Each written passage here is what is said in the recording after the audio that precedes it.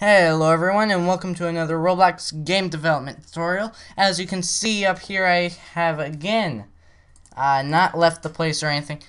I'm making another tutorial in succession to the last one. And like last one, I said we'd make a VIP door. We're gonna make a VIP door. So some of you, now we're not gonna make a VIP door with a VIP t-shirt. Actually, yeah, we will. Why not, right? But we're also going to make it work with just different names of people you want. Now, I know Roblox uses game passes now. You can put game passes into your game. But to use a game pass is a bit more advanced than to use a t-shirt or a username. So we're not going to cover that just yet because we're still at the very beginning of Roblox Lua. You guys might think, we're kind of in the 20s now. Don't you think we should be getting further? No. Roblox Lua is way too good to be far ahead by now. So, we're going to go down here. And we're just going to copy this. And we're actually going to make this our VIP room here. I know it's an empty VIP room and it's a total VIP scam. But we're going to do it. Now, you guys should remember how to build some. Hopefully you do. But I'm just going to show you guys as I build this anyway. And now I'm going to go over here. Recolor this. And we'll make it blue just so that it stands out and we know which one is the VIP door.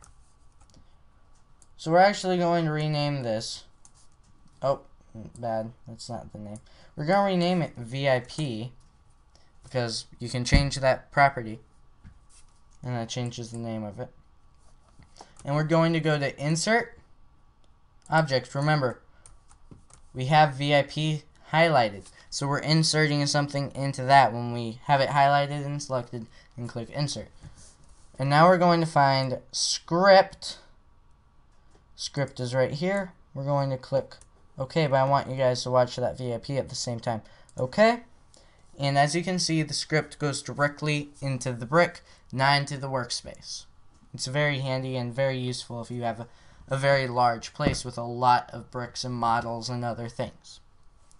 We're going to go into our script. Now, this VIP door will not be done this tutorial. This VIP door will probably take this tutorial, next tutorial, and maybe a third tutorial because VIP doors have a lot of stuff. In this tutorial, we're going to go over something called events.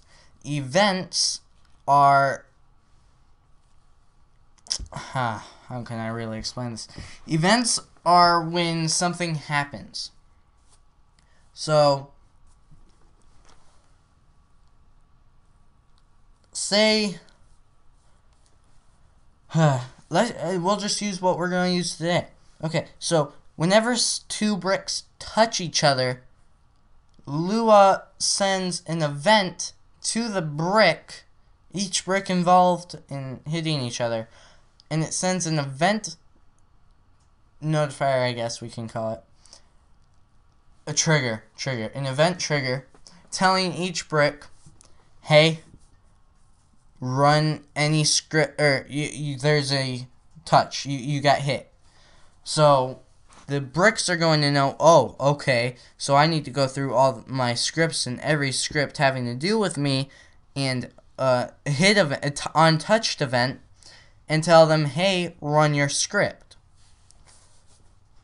Well, it's not actually that difficult, but it isn't easy either. So we're going to go back here, like I said, and we're going to write brick equals script.parent, and now we're going to write brick.untouched connect function hit. Now there's several ways we could do this. I'm going to show you what might seem the messier way, but it's also the easier way if you ask me. This is one way to do it. Another way would be, we'll cut this out real quick. Actually, we'll cut that out as well. Another way would be to write a function up here. We'll call it on hit, and you can call that from down here and just say connect on hit, and that would send a parameter to the function, the hit function, or the hit parameter, which the hit parameter is really just the other brick involved, the brick that hit your brick, or vice versa. Okay, that's one way you can do it, but I prefer the quicker, less typing way, which means you put everything of your function inside these parentheses here, and you put function hit, and you make sure your end has that parenthesis at the end as well, and now you can put function here. So we're going to make our function for right now just say print touched. Okay, so we're going to go to place 1, tools, test, and play solo. I don't know exactly where our play solo guy will spawn right now. Hopefully it's fairly close. Go to here. Okay, here I am. Yeah, it's pretty close. So we'll walk over here, and I again do not have output here, so you guys can watch me put output in its place. Come on. There we go. And also view toolbars command. Anyway, now that that's working, I will walk into this brick. Maybe it won't work as no, that wasn't open at first. Yeah, save changes. Because it wasn't showing anything there. Brick.untouched. Yeah, everything should work. Tools, test, play solo again. Sorry guys.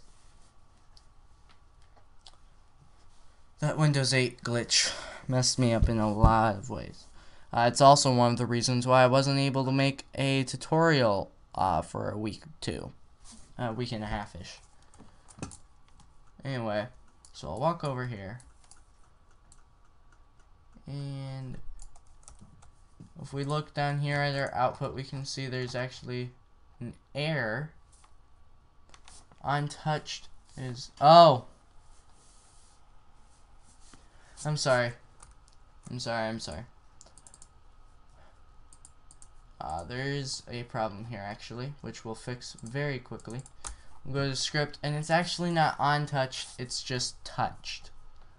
I'm sorry about that, guys. Again, disable, enable.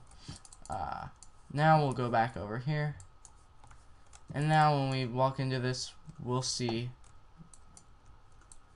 Let me show you guys as I walk into this. You guys can see that it's saying touched several times, right? That's good. Click no, go to our VIP script, and we'll change this to touched as well. That way we don't have the same error. So that is one event, and I guess I explained events as best as I can for now. We'll probably go over them again as we come across new events. But there, that's, I guess, the tutorial, guys. So, thank you guys for watching. Don't forget to hit the subscribe button. Please hit the like or dislike button corresponding to how you felt about this video. And I'll catch you guys later.